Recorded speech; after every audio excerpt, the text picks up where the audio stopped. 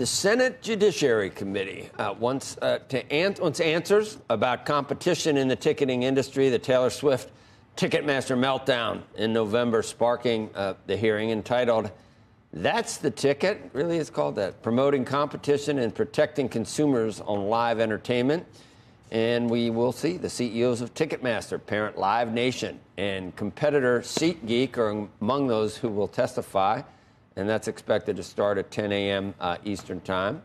And we're going to talk to two members of the Judiciary Committee, Senators Marsha Blackburn and Richard Blumenthal. And they want the FTC to take action against the use of bots in the online ticket marketplace. And that is in the 8 a.m.